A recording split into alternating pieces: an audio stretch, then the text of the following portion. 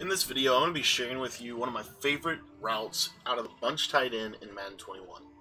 What's up guys, my name is Cody and I want to thank you so much for taking the time to watch today's YouTube video. Now if you're new to the channel and you don't know what my channel is all about, my channel is all about how to become a better Madden player in Madden 21. And one of the ways we do that is through breaking down tips and strategies for you every single day that are designed to help you become a better player. So if you have not subscribed yet, I want to encourage you to go ahead and click the subscribe button. It's completely free to subscribe. It helps me out as a creator a ton. And the thing that I want to let you know is that if you don't enjoy the content, you can always unsubscribe at a later time. Alright guys, so I wanted to talk to you today about the bunch tight end, a couple of different things that I wanted to hit on a little bit in today's video, and that is a route combination that I think you're going to absolutely love from the bunch tight end. And basically what it does is it simply creates an element of a flood concept on the right side of the formation, just like it creates an element of a flood concept on the opposite side of the formation. And so I'm really going to talk about two plays in particular.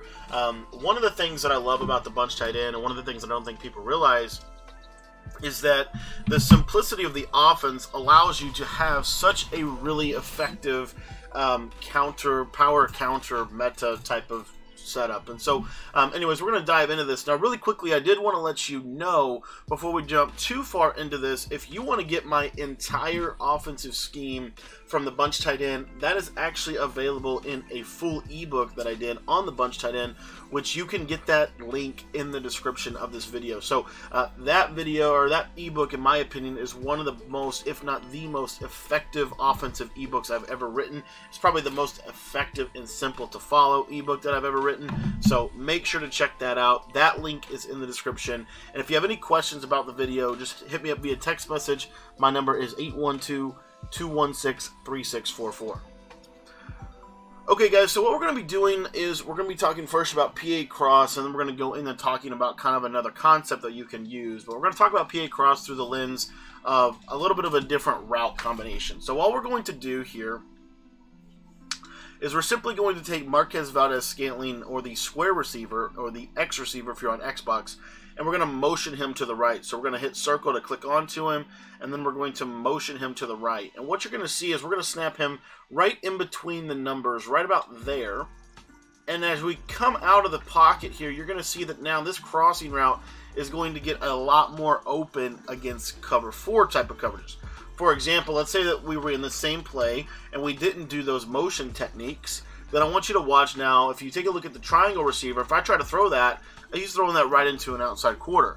This is kind of the tactic for a lot of people as they play this offense. But what you'll find is whenever you motion this guy across, which is why I actually almost think that this works a little bit better, you see that it changes the rules of the defense, it changes the rules of the outside zones, and now the triangle receiver is open for a solid 30 to 50 or 30 to 40 yard laser.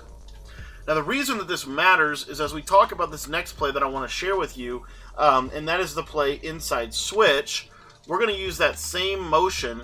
The only difference is instead of the square receiver going vertical, he is now going to be going on a corner route.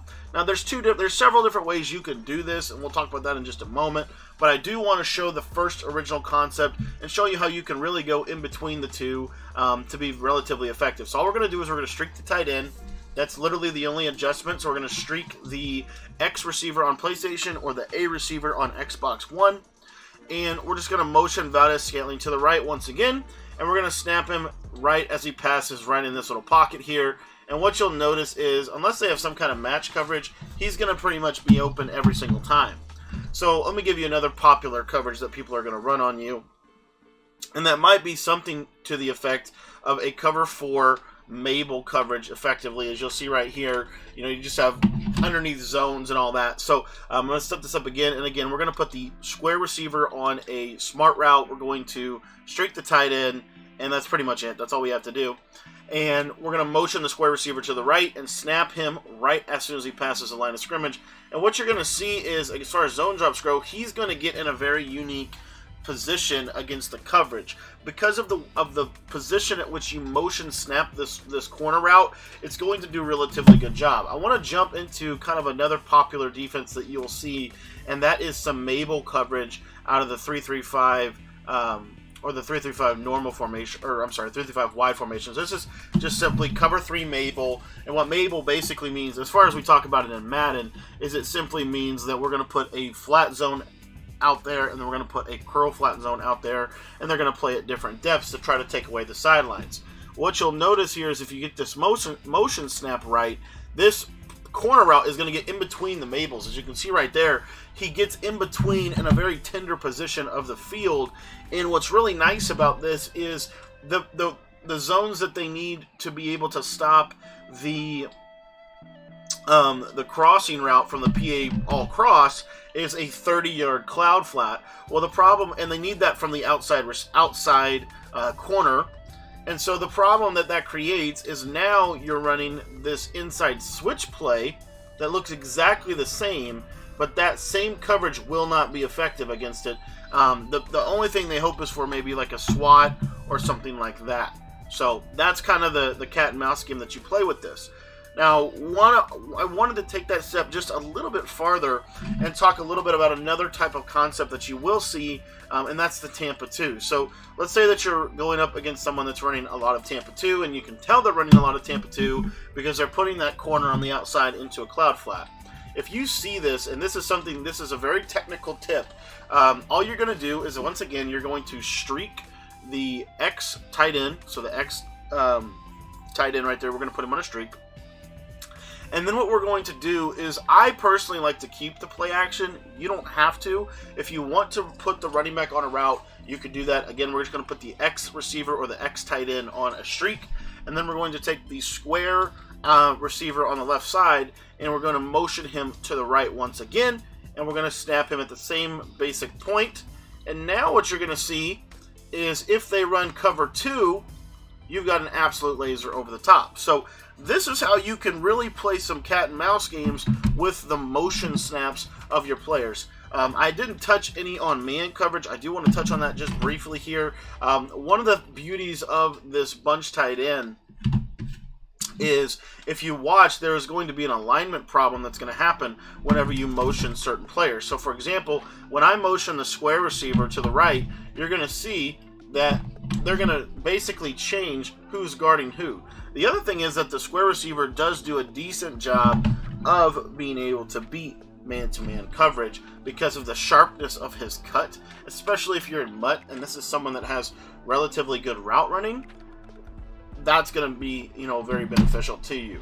But again, what I really want you to notice here is this is more of a zone play. I will say that. But if you take Tavon Austin, you can put him on an out route, kind of do some different little tactics.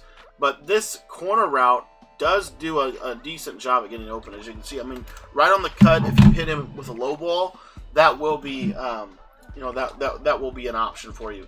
Another thing is, let's say that they blitz you. This play is really good against the blitz, and the reason why is because of the running backs route. So the running backs route is a nice little quick table route. In my opinion, it's probably the best table route in the game. All you're going to do is throw it out there to R1, get upfield, and take your yardage. So that is a little bit about the bunch tight end inside switch play in combination with the PA cross.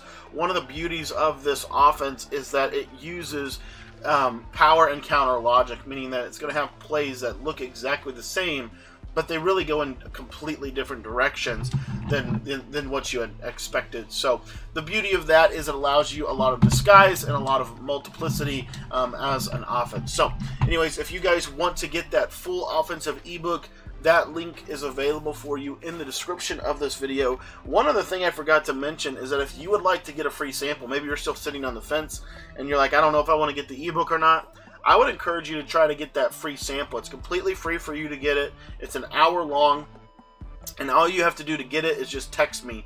My cell phone number is 812-216-3644, so just pull out your phone, send me a quick text message, say, hey Cody, I'd like to get that sample of the bunch tight end offensive ebook, and I'll shoot it to you along with the rest of the text membership playlist that comes with that. So that's completely free, and then if you want to get the ebook, it's just $15, and it is in the description of this video.